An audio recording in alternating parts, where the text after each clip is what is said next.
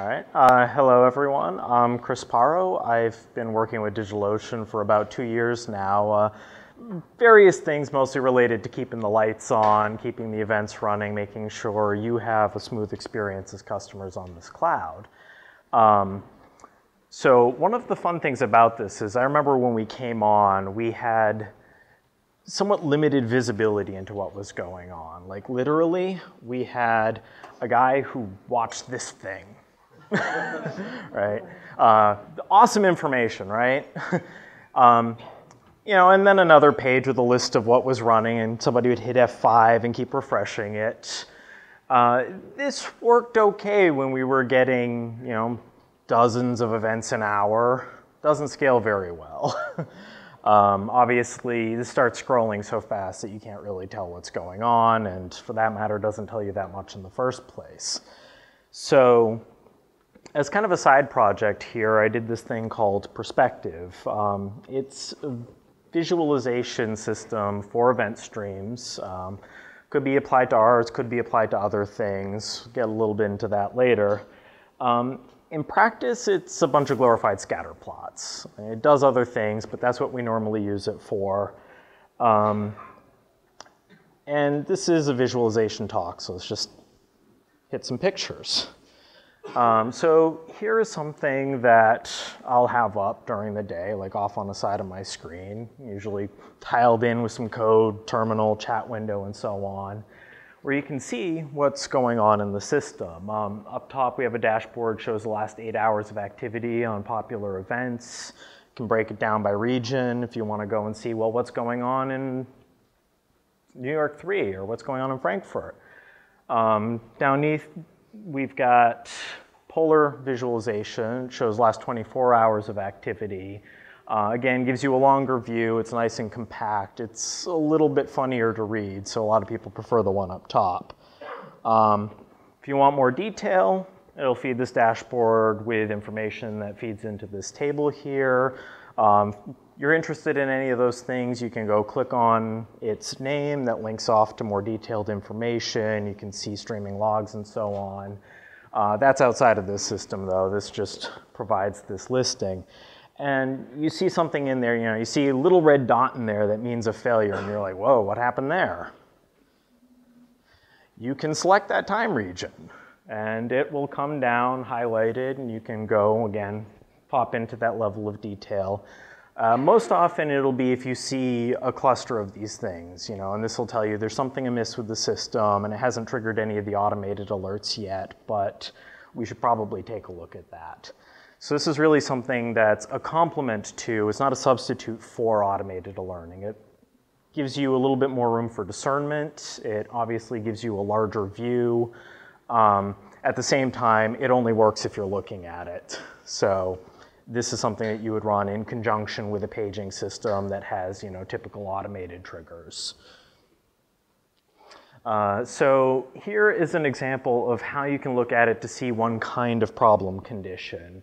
So I don't know how well everyone can see this, hopefully okay, but do you see these gaps underneath the activity on these? All right, so this is an indication that something in the event processing pipeline has hung up. You know, it's hit a performance bottleneck, there's something that's gone non-responsive and things are sitting in the queue, you know, it's waiting to get dispatched and hasn't been picked up yet. We don't get many of these anymore. One of my coworkers, Matt Layer, actually took care of most of that because most common reason for this was it was hanging up on uploading logs to a database, believe it or not. But we would spot these things, we would correlate them to what was happening, we got rid of that problem, and in the short term it would tell us time to kick something. So there's this thing, there's a gap in that. Right. Sure. So on these, and the labels are external to the graphs, so when I show you just the graphs, you don't have any. But you have the time scale for when things are started going along horizontally. And then in a logarithmic scale going up, a time scale for how long things have been running or have run. They'll be green if they're still running, but this is a view of the past, so obviously everything's done. So when you see that you've got an area where things are running and they're going up beyond the normal runtime and none of them are completing, then you have an indication that there's a hang in the system. Whereas we used to use metrics like how deep is the queue, how many events are in progress right now. And the problem with this is, being a cloud, we'd have customers who would also like to issue 1,000 events at once to just do some kind of like mass create or mass reboot or something like that, and that would trip those same alarms. So this way you can see this is something abnormal happening and not just a lot of activity going on. Is that? What's the benefit of using this UI compared to something like Graphite? Good question, because that was actually something that was asked of me before I even wrote this. The big thing is that you can see correlations between things that you can't see in Graphite. At least with the built-in graphs that you have there. I suppose if you plug something else into Whisper, you could have some fun with that. But if you're showing a line graph here, you can show like average runtime, maximum runtime, event queue depth or count or something like that. If you can put a stat on it. But you only have these linear plots. And if you're trying to correlate between these things, if you're trying to see, do we have slowdowns when there's a lot of activity, or is this a shift in average because there are some long-running outliers, or a shift in average because everything has shifted? You can't see that from those line plots unless you have a whole lot of them. And so, Comment that you can actually see this on your graph. So is there any way you can show us like how you would do this with the line graph? Correlating different data points and in some way. Sure, we'll get there actually. Because so before this, and we do still have a Graphite cluster running. It does still produce these line graphs. There are some things that they're just perfect for.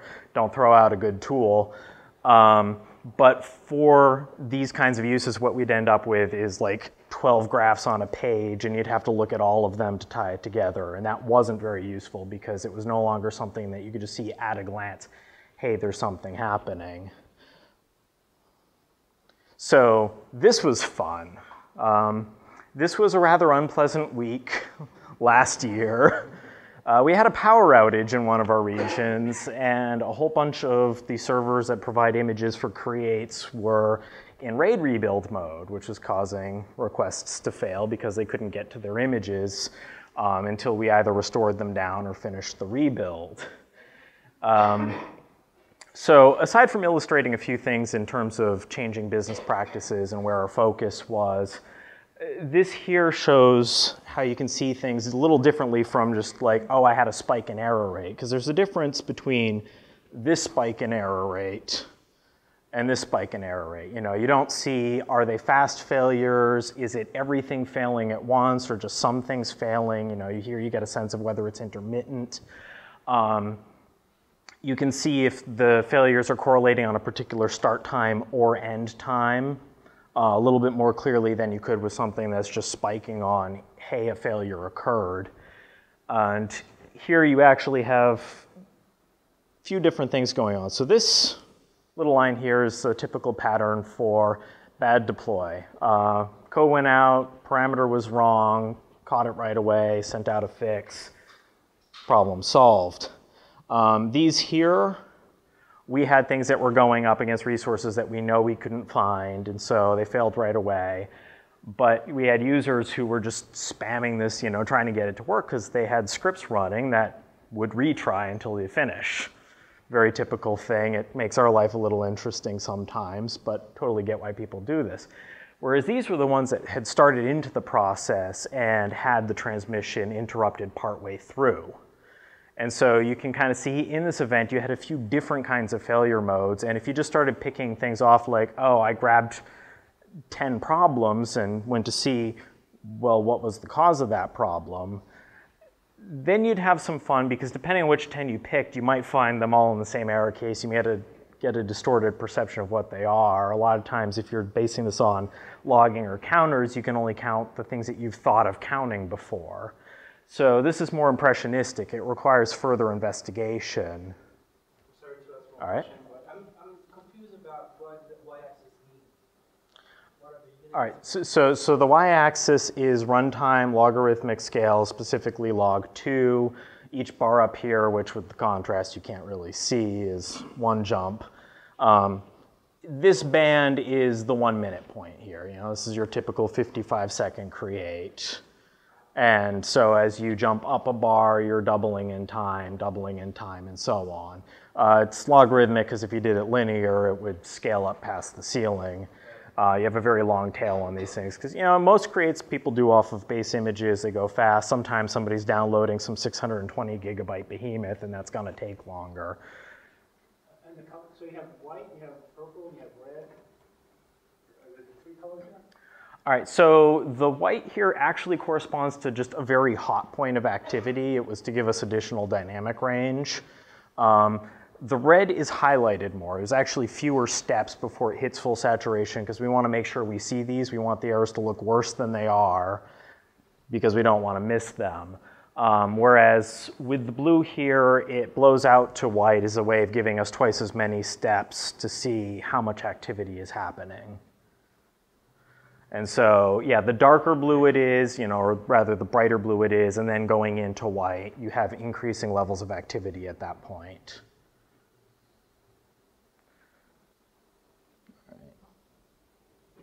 So another thing we tried out here was showing periodic behaviors. So this one is creates mapped onto a 24-hour clock, as it were, for the last 2 years. You can see here like what part of the day failures are most likely to happen in, that we have a user who likes 6 times a day to do this huge batch of creates where your typical behaviors are, various other small spikes and so on in here. Mostly this is useful as an exploration of questions like, is there any periodic behavior at this time scale? Is this something where as we get into more intelligence in scheduling events and so on, we can start trying to take advantage of regular behaviors to make sure data is queued up where it needs to be, resources are provisioned ahead of time, and so on. So kind of a curiosity at this point, but it does allow you to see very clearly that you do have these periodic behaviors. Now this is the same thing except it's only over the last quarter. Reliability is better, which is kind of nice, and you can see that the time range things have happened in is tightened down. Still get those 6 regular spikes, and other ones, there's another user that once an hour is kicking things out. But yeah, so it mostly just reveals that you have these regular patterns and on what periods they occur. So this is cutting it up hourly. And so fun thing about this, there are also patterns every 5 minutes. And you know, it's really clear to see here. If you're showing it on the linear graph, you can sort of see these things, but there's so much noise in any particular small window of time from all the users that, you know, are just kicking stuff up when they need it, when they think of it, when they joined, that you don't see these things the same way as you do when you wrap them back around and you map them onto that same space. You know, whereas if you're looking at something like this, imagine you map this onto a hypervisor and you say, here's how busy this hypervisor is over this range of time. And then you can map loads that are typical of a user's virtual machines and check correlations between the two. So it's another way of just kind of exploring opportunities to fit things together or to take anticipatory behaviors.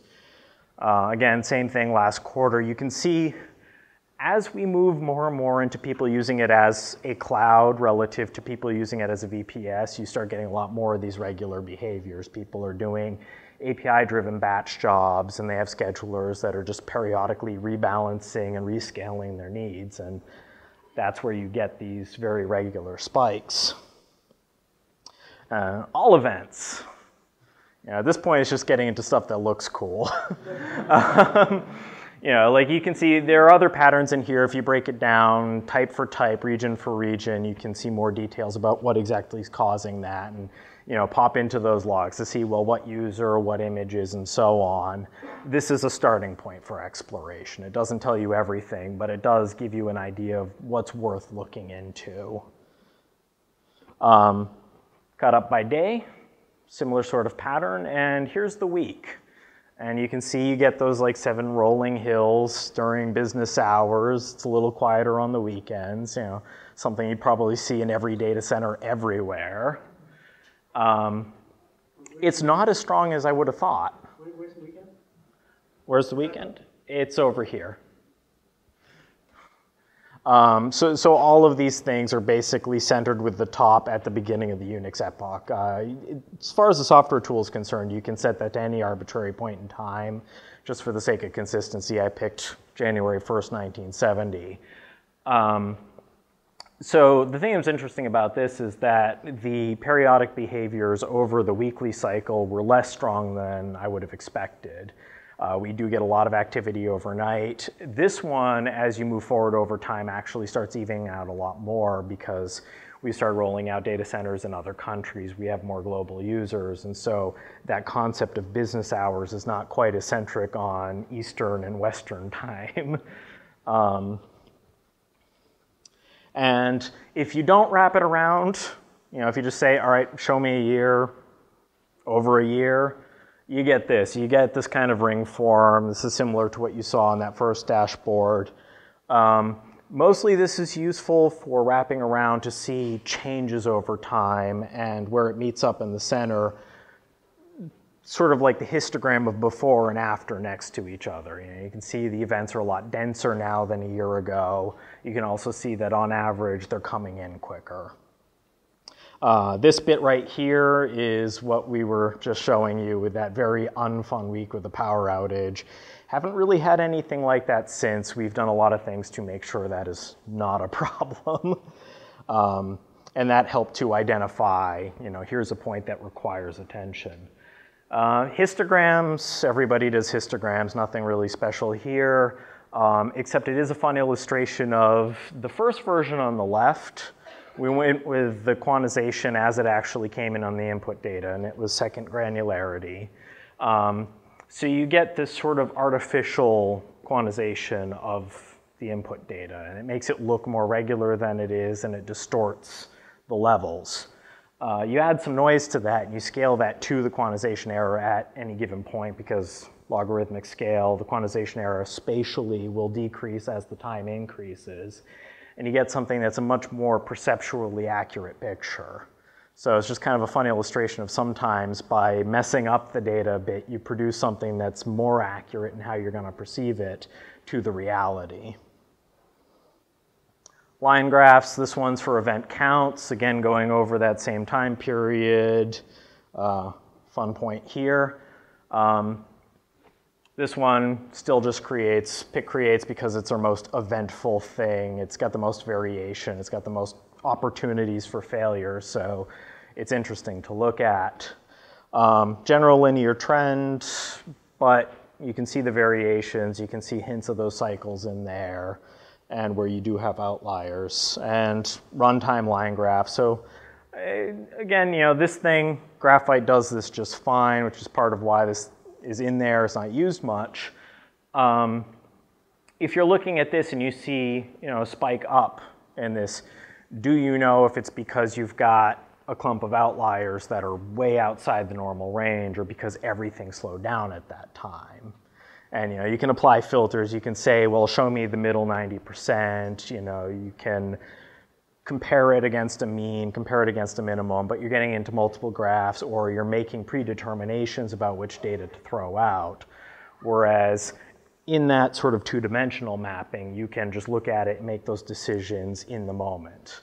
So it doesn't tell you things really, it just digests the data into a way that's easier for you to make those decisions about what is it that I'm looking at and which parts of this are important to me. So here we got some stuff that we played with and threw out because it looks cool, and again, nobody uses it. So we had this arc graph, again, showing that lovely little horror story period, just the worst part of it, that shows like event for event its entire lifetime, tracing through time. Down below, one that shows a stack of error causes, you know, the idea being you can mouse over it and see, oh, this was this kind of error and this was that kind of error. By the time this was done, this wasn't relevant anymore because error rates were at a point low enough now that you would just say, well, what was a problem this month? I'm gonna take care of that because we're now in that sort of 3 to 4 nines territory. You don't get enough for this to mean anything. And this tells you the same things as the scatter plot, but it's a higher cognitive load to look at it. It's more just show. And so let's cut back out of the program. Same sort of thing here with things to show Q depth, similarly discarded. And part of the point of this exercise is to say, chances are whenever you're writing software and you're trying to do anything novel, you're going to do stuff that's not terribly useful, and you won't know that until you've done it. So here we banged out this program, threw it at the wall, and some parts of it stuck. Some parts of it are actually up on our walls. And other parts, kind of sat here, and rather than maintaining them into perpetuity, we just toss them out, because not using it, don't keep it. So back around on all this, that was kind of entertaining. But so yeah, like what it was meant to solve, part of it was, and this is in its name, if you have a system that's growing rapidly, and this cloud has grown some orders of magnitude since I came in here, it feels like you have a lot more problems. Like if you have the same relative rate of errors and failures, server crashes or just an event doesn't go or whatever, somebody opens a ticket, but you have a cloud that's 10 times as big as it was some months ago, and then 10 times after that, it's going to feel like you have a lot more coming in. And so there was a general perception of things being much worse than they were. It got kind of doom and gloom here. And so this was a way of highlighting, no, actually, if you look in relative terms, things have, generally speaking, stabilized. Just activity's increased a lot. Now that said, there are still problems. Any non-trivial system's going to have them. So it was a good way of highlighting where there were problems. And that they weren't really what common perception was. Common perception is like, well, you got bugs in the program, the code looks ugly in places, so that must be what's causing trouble. And if you look at the reality of it, most of the problems were things where we didn't act on some single point of failure out in the infrastructure, like with the NASs and the power outage. So rather than being scared of a regression and taking care of that, just take care of it. Conversely, a lot of the other problems were shooting ourselves in the foot. Testing is important, getting things through staging environments, being more careful in reviews. And a lot of those were issues where it would be a problem for 2 minutes, 5 minutes, and it'd get caught and fixed. But that's still something that, for someone out there produced an unreliable experience. And so working towards eliminating that takes care of a lot of our problems. And then finally, there was the class of issue of things that just escape notice for a while. You'd have a bad server that things keep getting scheduled to, and that isn't noticed because nobody's put in an automated check for it yet, or you've got a particular image that causes problems or something. Things that you would do a code fix for, or possibly even just a manual fix because it's just something in the infrastructure that's not behaving. Which if you're not taking a long view of things, will get lost because it'll be 2 or 3 problems and then some time and then 2 or 3 more.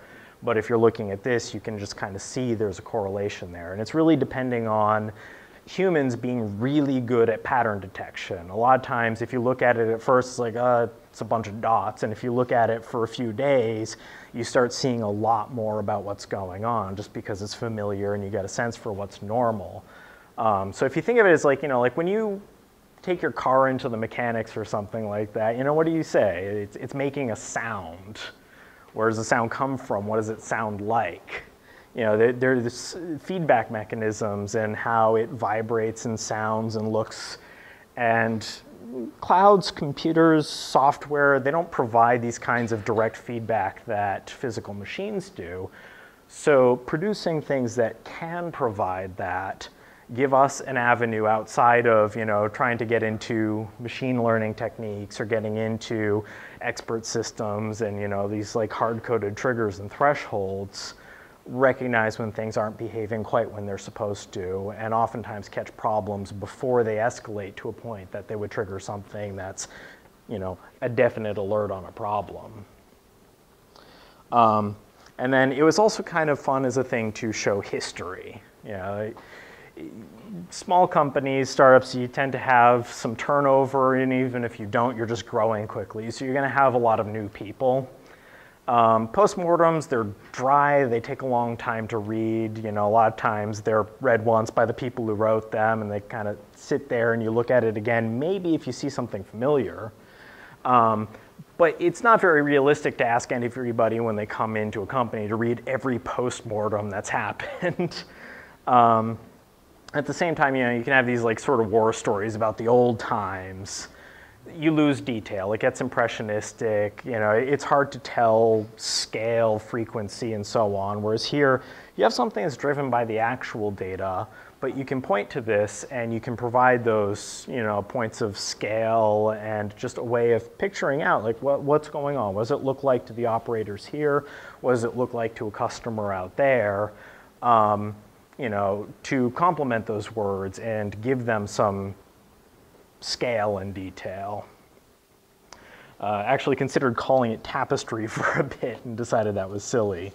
So evolution of this thing is totally a worse is better philosophy. You know, I knew this was something that was going to be a side project and some free time, and I really wanted to get usable functionality quickly. So it began as this nasty little command line utility, everything in one main method, parsing CSV input dumped from a database, to generate a picture. And you could point at this and I would make one at the end of the day. Here's what happened today.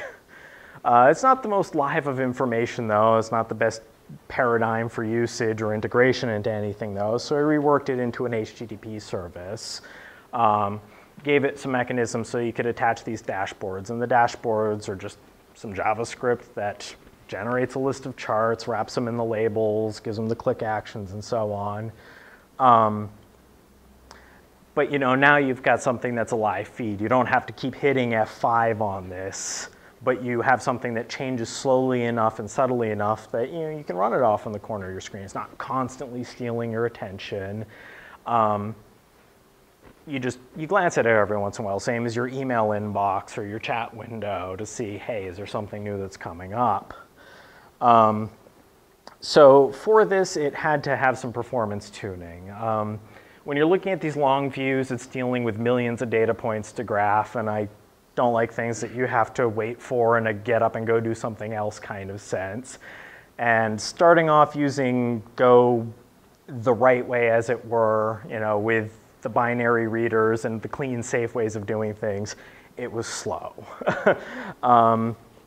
You know, similarly, if you're doing the live polling dashboards and so on, you want something light, something that can serve a bunch of clients and not fall over. You don't want to have to scale an app like this across a bunch of servers. You could if you wanted to, but that costs money, so don't if you don't have to. So, you know, do some zero copy, memory map the feeds and so on, get into those unsafe packages and try to constrain it in as well documented and sane a way as possible.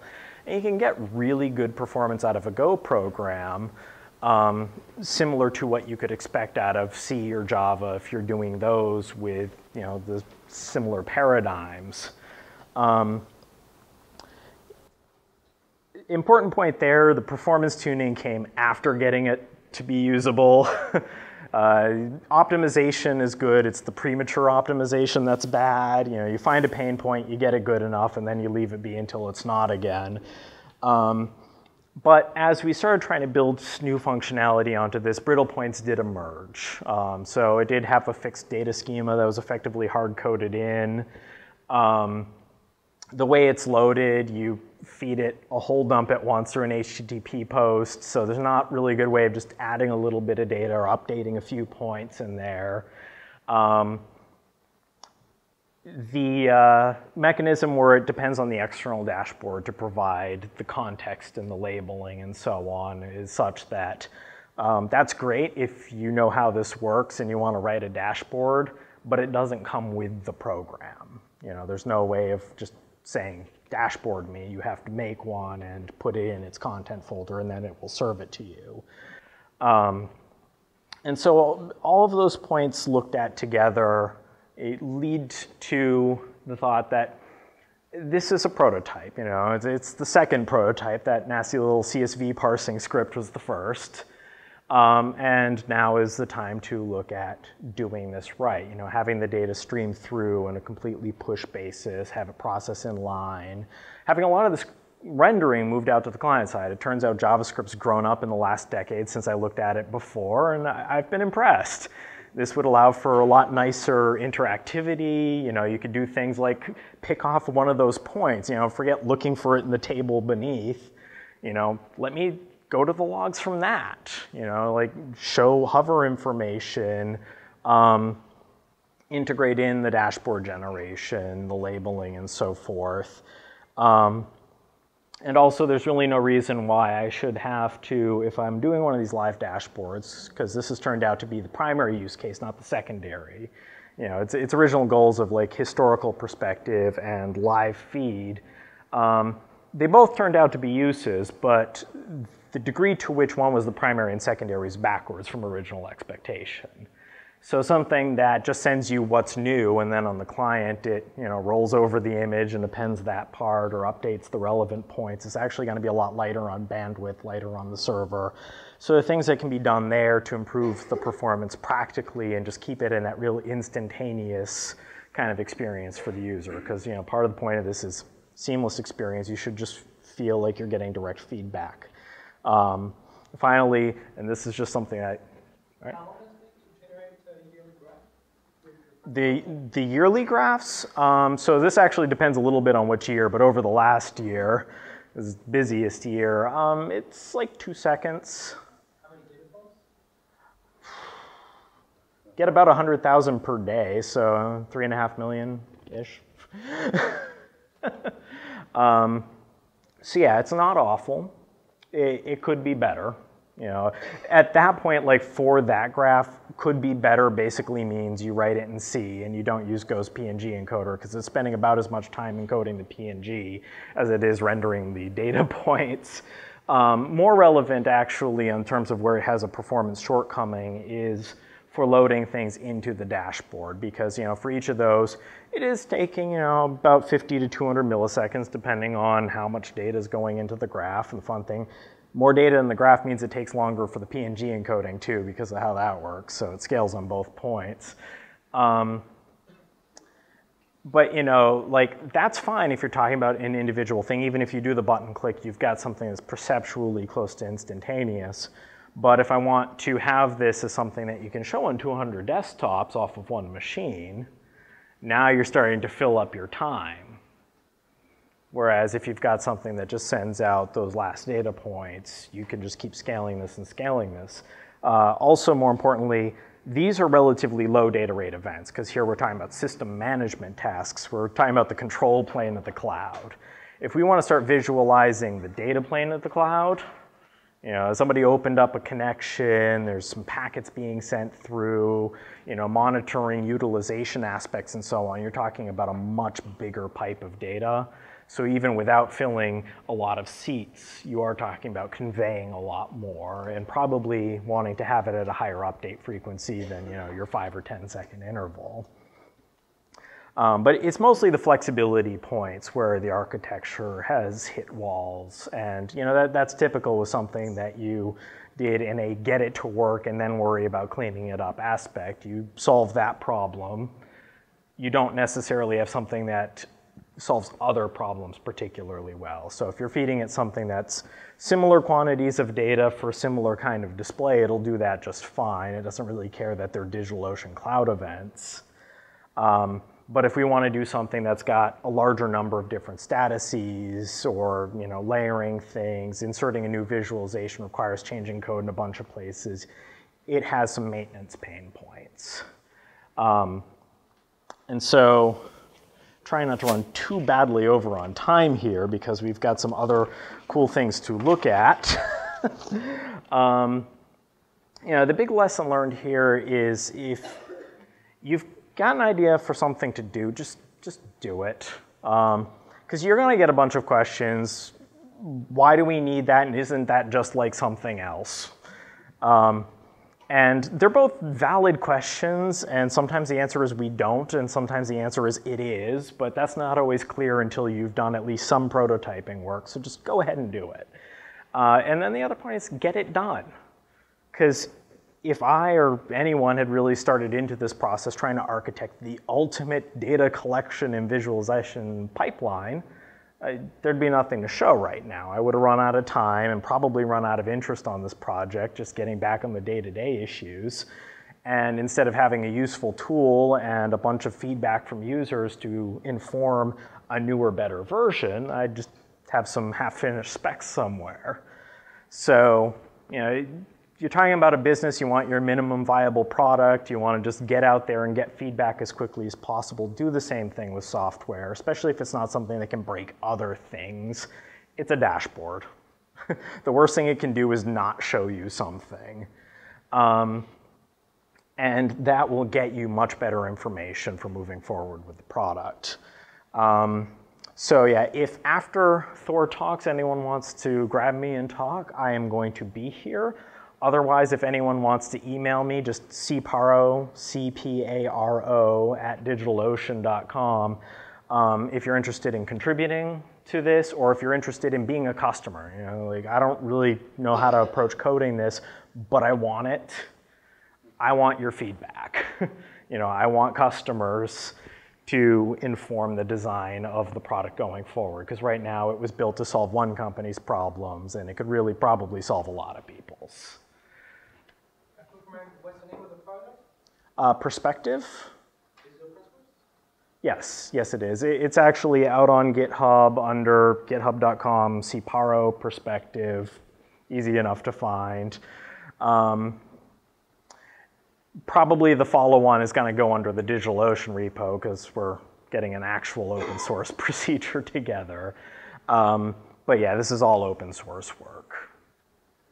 Any other questions, comments? All right.